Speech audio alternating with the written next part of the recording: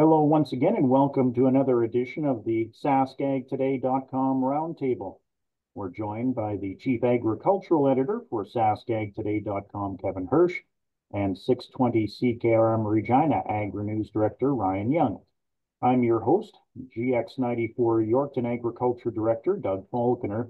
And of course, we're into mid-October. We're already past Thanksgiving, and the crop reports are winding down. The last Saskatchewan crop report suggests 99% of the crop is in the bin, while the Manitoba crop report says 93% of the harvest is complete in that province.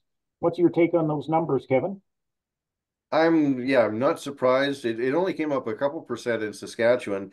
I drove out of Saskatoon probably 4 days ago, and I did see a couple of swathed canola fields that hadn't been picked up yet, but practically, for all intents and purposes, pretty much done. And Manitoba will be a little bit behind because one thing, they tend to get more precipitation, but the other thing is that especially in eastern areas, they have a lot of corn and a lot of soybeans, which tend to be later maturing crops and takes a little bit more time to get off. But been a good run. As you drive around the countryside now, you'll see more sprayers going than you will combines, as people try to get on weed control as well as residual products for next year's crop. Is that what you've noticed too, Ryan?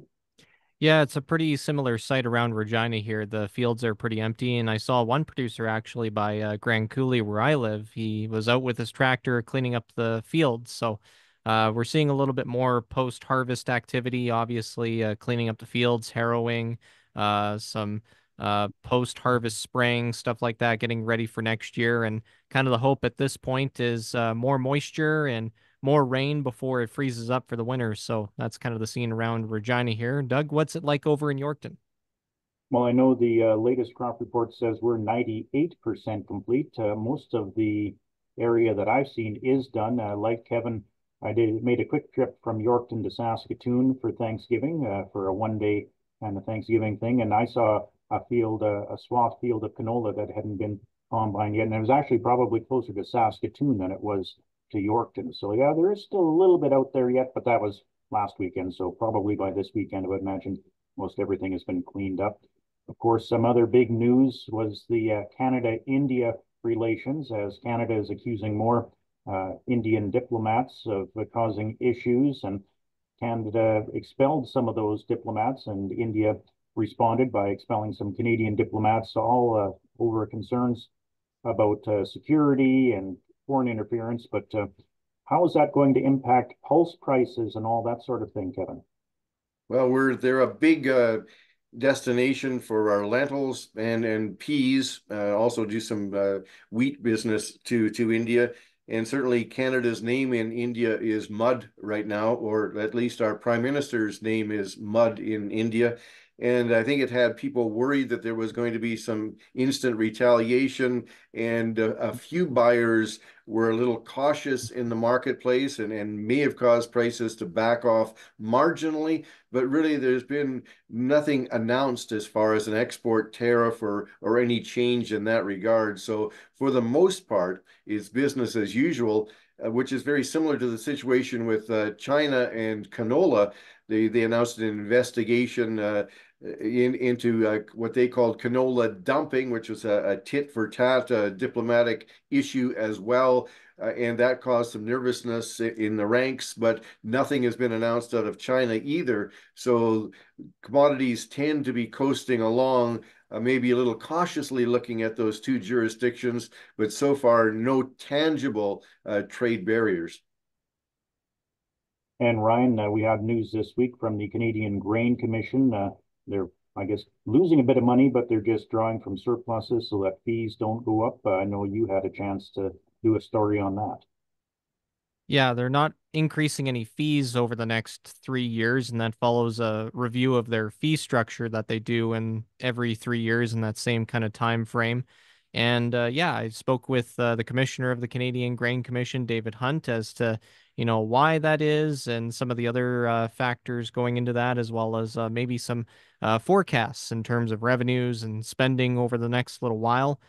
He said the factors leading to that decision, obviously, costs going up, just like everywhere else that we see. when it comes to business, inflation going up, costs going up. That's certainly one thing. Another big factor is the lower than expected grain export volumes. Now, a primary source of revenue for the commission is inspecting outbound grain.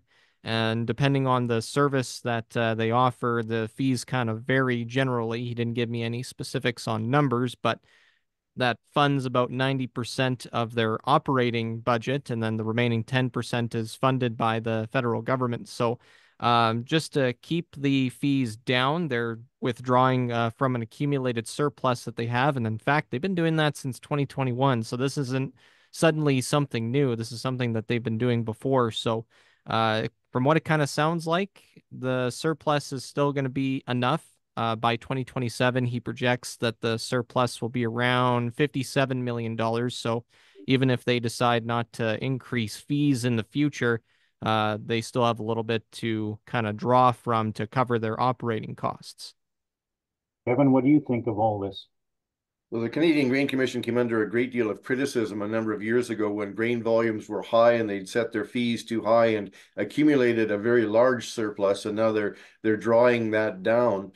One thing that we have to keep in mind is governments have always said they're going to modernize the Canadian Grain Commission. And one of the key points of contention is whether or not outward inspection should be mandatory. Right now, all ocean-going vessels, it's mandatory that the Canadian Grain Commission inspects them. That's where they get the majority of their money from. But a lot of importers say, we don't need a Canadian Grain Commission certificate. We want a private grain inspector. They cost less. We want that certificate. Well, so we're getting duplication of services. And personally, not all farm groups agree with this, but personally, I think that, yes, the Canadian Grain Commission should oversee it, but it shouldn't be mandatory, and it shouldn't be a mandatory expense that grain companies have to pay, and then they pass that expense back to farmers. But without that export outbound inspection fee, then the Canadian Grain Commission would indeed have a very large problem as to how to fund itself. So this is a continuing saga. All right, and of course, the Saskatchewan election campaign is into its home stretch. We're just a little over a week away from Election Day, October 28th, and there was a debate on Wednesday night, and Kevin, you had a chance to watch it, and you suggested that agriculture was a miss for the most part.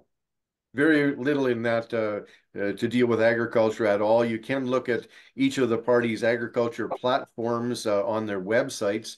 One of the more interesting and more detailed requests from farm organizations, I just saw this just in the last little while, but Saskatchewan Association of Rural Municipalities, particularly their acting president, Bill Huber, has put out a number of points on business risk management programs, particularly as it relates to the cattle sector, that I think should be part of both of the major parties' platforms. So I would encourage producers to take a look at that on the SARM website. And Ryan, what's the sense of things in Regina? Of course, you work in Regina. What's going on there with the election just, not too far off? Well, the kind of the general sense is, it's kind of undecided, I guess, for the lack of a better term. People, all depends on the issue that you're kind of looking at. Some people are for the Sask Party, some people are the NDP. Uh, Traditionally speaking, the NDP, they usually have better success when it comes to support from the cities as opposed to the rural areas where the Sask Party dominates. So it'll be interesting to see how it all kind of plays out here in Regina. I kind of expect as well the NDP to gain a little bit more momentum compared to the last election. But in terms of the rural areas, I think the Sask Party kind of has it in spades. All right, and of course, some news came out Friday morning. Bruce Shapansky auctioneers out of the Melfort, Tisdale area there. They've been sold to an American company, and Ryan, you were on top of that. Yeah, Bruce Shapansky's Auctioneers was acquired by Steffes Auctioneers. They're a business based out of Fargo, North Dakota. And when I talked with the owner, Bruce Shapansky, he said that it was kind of good timing considering that he was looking to get out of the business after 36 years. And he really wanted to make sure, according to him, that it went to a good company that had a passion, the same passion as he has for the auction business, and came across Steffes Auctioneers, and they were actually looking to expand into Canada anyway. So that was kind of good timing for both companies as well. Obviously, Steffes has locations kind of around the Midwest and the Rocky Mountain region of the United States. And with this acquisition, they're now into Saskatchewan and in Tisdale specifically. So from what I heard from Bruce as well, not a whole lot of changes in terms of how they do business or employee structure or anything like that. Everything will stay the same, and we'll see where it goes from there. Kevin, of course, there's always concerns. I know my dad was always one of those guys that was concerned when he heard that an American company was buying a Canadian company in Saskatchewan or something like that. Is there any reason to be concerned over something like this? It's a very competitive business, and there's many other players in that market. All of them are a bit regional. Szczepanski tends to operate in northeast Saskatchewan, in southwest Saskatchewan, where I sit. Switzer Auction does some business. I think around Regina, you hear McDougall Auction a lot. But I think the big player out there, and an international player now, is Ritchie Brothers. And I just participated in a Ritchie Brothers sale. I was outbid on almost everything. And one thing I will say, I wish we could get back to in-person auctions. But all of the auction companies have gone to online. I think it suits them very well. I think it probably commands a lot of maybe even extra dollars from that. But by the same token, I sure miss the being able to gather around an auction sale with neighbors and do a lot of visiting and catch up on a whole bunch of agronomic things as well. So I don't think it'll be a concern having an American company taking over Bruce Szczepanski, but there is lots of competition in the marketplace. It'll be interesting to see whether under new ownership they actually expand their offerings in Saskatchewan and are more competitive. All right, well, that's going to do it for this week's edition of the SaskAgToday.com Roundtable. On behalf of 620 CKRM Regina AgriNews Director Ryan Young and the Chief Agricultural Editor for SaskAgToday.com, Kevin Hursh, I'm GX94 Yorkton Agriculture Director Doug Falconer saying so long until next time.